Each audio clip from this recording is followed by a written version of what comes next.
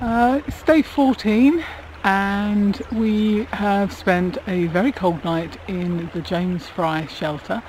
We met a lovely guy called Gene, who really hardcore. We were sort of wearing every single thing that we possess and had wrapped our fly sheets and ground sheets around like the wooden bunkie type areas. And he just kind of strolled in right in the middle, slept right in the middle of the shelter in the open space in a 20-degree bag, which is mental because ours were 10 degrees and like I say, we were wearing everything we owned and we were still freezing. So tonight we're going to attempt to go to the Alec Kennedy shelter, which is about 9.8 miles up the track. But if we're making good time and the terrain seems to be really good as it is this morning, we might head on into Boiling Springs, go to a B&B and check out the outfitters there. And we met another guy, Villain, who just says we need to kind of get rid of our bare barrels. They're unnecessary, they're pretty weighty. So we're going to see if we can get some Ursacs, which are a bit lighter and rodent proof. So that's what we're about today. We did take a night off night before yesterday where we headed into Shippenberg, but that wasn't technically near it because we walked 10.8 miles one day, stayed overnight in a motel and then did 8 miles the following day, so kind of didn't count, but we did need to resupply and power up as well, so that was kind of an essential luxury, I think.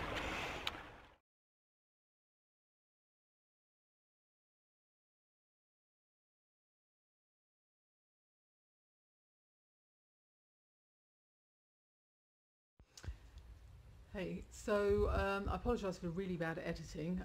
I tried to do a voiceover clip for the appropriate bit, but there was a huge amount of wind noise and I couldn't do it. All it did was record my voice clip over the wind noise, which was even more irritating. So basically what I wanted to say is when we left the Alec Kennedy shelter, we had met a guy called Zorro, who was from Spain, and he did the Pacific Crest Trail last year, and then the CDT, the Continental Divide Trail. So he was doing the Appalachian Trail this year, which is means he's going to get the Triple Crown, which is great. So he really experienced hiker and he had lots of tales to tell, which was fun. And basically he gave us a very gentle shakedown about our stuff. So apparently the stuff that we were carrying was way too heavy, so he very gently decided to tell us what we should get rid of, which was good. And I managed to try on his pack in the morning, so which was a Gregory Optic 58 litre, and that seemed really comfortable, didn't sit on my shoulder at all, so I kind of made the decision to try and get that pack and then just get an Ursac and Bearline to sort the food out and then send those back down the trail. So he was travelling with someone called Ferrell, who was just amazing. I mean, he just looked at us with scorn, which was kind of funny. Yeah, so but they were two lovely people, and we met them the following day as well, which was kind of nice when we were slack packing and walking back. So that's what I wanted to say at this particular point, so everything will make sense, I hope. It's day 16 and we've mixed things up a little bit. We came into Boiling Springs yesterday, and as I said, we were thinking about swapping out some gear. Wasn't sure I was going to hire a car or whatever. It turned out what we wanted wasn't in a local REI. The pack that I wanted, they didn't stock that size. So ordered it off good old Amazon, which means that we are going to hole up in a Days Inn in Carlisle, and in theory Amazon will be delivering my pack. We're also going to switch out our bare barrels. We're going to send those back down the trail and switch them out for some Ursacs and a Bearline, because listening to Zorro, it does make a massive difference, the weight that we're carrying, and as I said, my pack and the bare barrel and everything alone is 7.5 pounds, which is literally insane. So that's what we've done, but obviously we don't want to hole up for too long and miss the mile. So what we kind of figured we'd do today was to leave most of our stuff at the motel and slack pack 15 miles back into Boiling Springs in the opposite direction, so we can pick up some miles. And also it means I can visit the outfitters there, get some water repellent and they had some vegetarian hiker food, so I think it was 3 meals. So I'm really excited to try something. I think they actually have vegetables in them, which is going to be such a joy in comparison to mashed potato, which I'm starting to get a little bit sick of. Had a fabulous meal last night at Chili's, my first vegetarian meal I've ever seen on an American menu thus far, and there was like vegetable fajitas. So actual asparagus and green broccoli was consumed last night. And it was delicious. So managed to do our laundry last night as well. So again, what's laughable is we seem to sleep less when we have a night off than we ever do when we're in a tent, because we're up till sort of midnight fanning about with different things, working out logistics. And also there was an issue with water on this part of the trail. I don't know if you can see me behind me, there's a whopping great big creek. I don't know why it listed a water issue. But it did, so we kind of thought to be on the safe side we would also do this stretch in reverse and take water with us. It just seemed better that way for all those reasons. So that's today. I am thoroughly enjoying the fact that David here weighs fuck all, absolutely nothing today, so it's a really enjoyable hike in the woods, lovely terrain, and yeah, I think today's going to be a fantastic day. Hi viewers, bit of a conundrum here. We're heading towards the Darlington shelter. We're about a mile away from the road, which is down that hill in the middle of the woods. That's the footpath in between those trees. That is uphill all the way for about another mile. And I'm just curious as to how this old car kind of got here. Clearly it's wrapped around this tree, as you can see there, and it also looks like it's got a very old, well, I'll call it Chitty Chitty Bang Bang engine. I'm guessing it's a piston engine, but it does look like it's been here for a while. So that is an interesting thing to see in the middle of the woods. Maybe the woods weren't here when it crashed, who knows. So yeah, first mystery of the morning.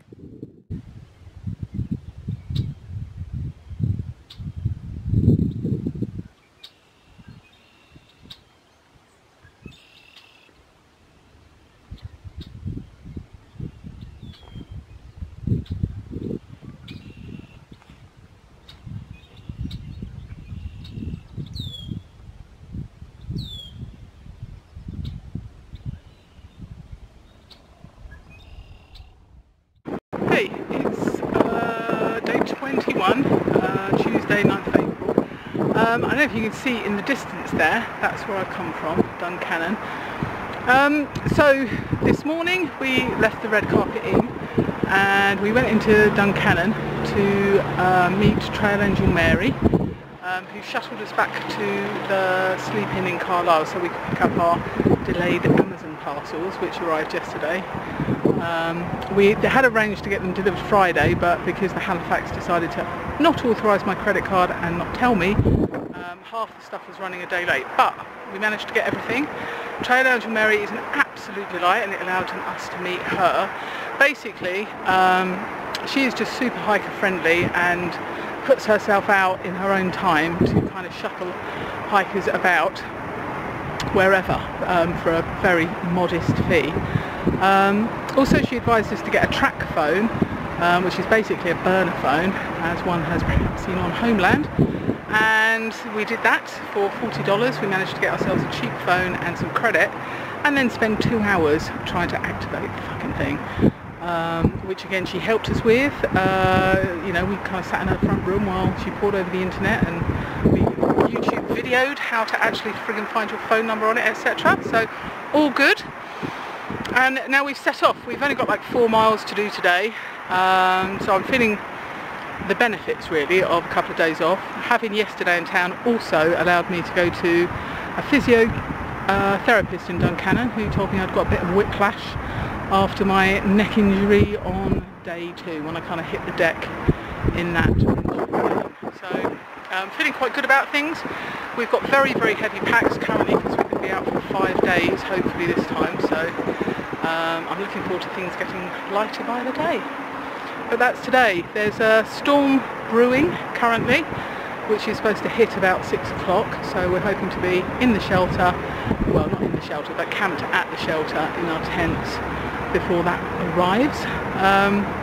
Yeah, so far it's all good. I'm just going to show you this view because it is fantastic.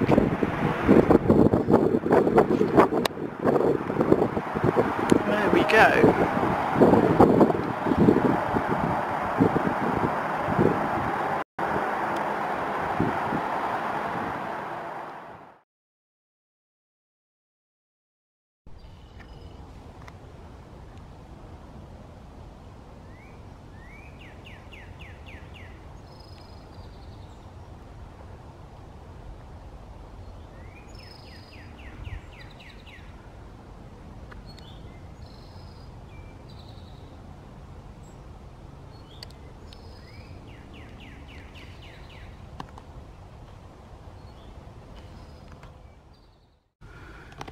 It's quite hot today.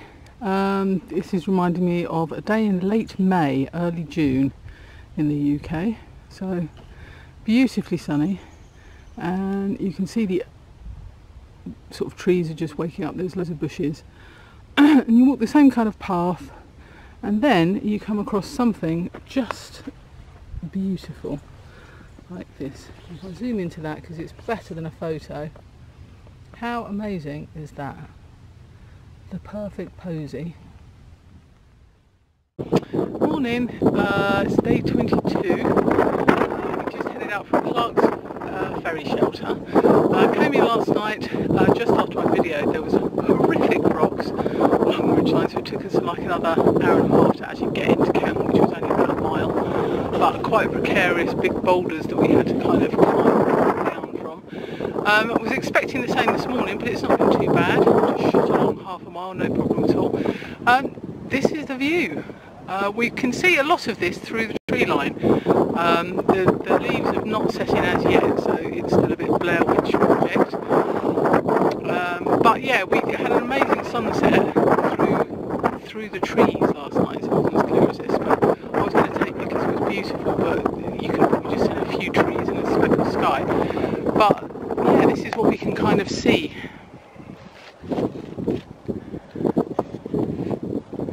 Which is quite spectacular, really.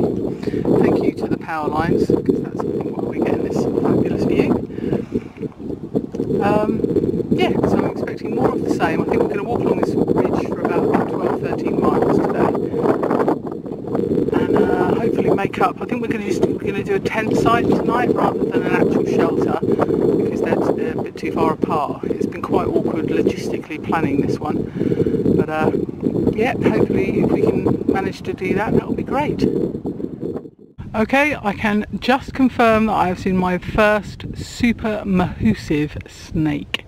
I was just walking along the path and there was a bit of a slither and a massive black snake kind of shot across the path in front of me.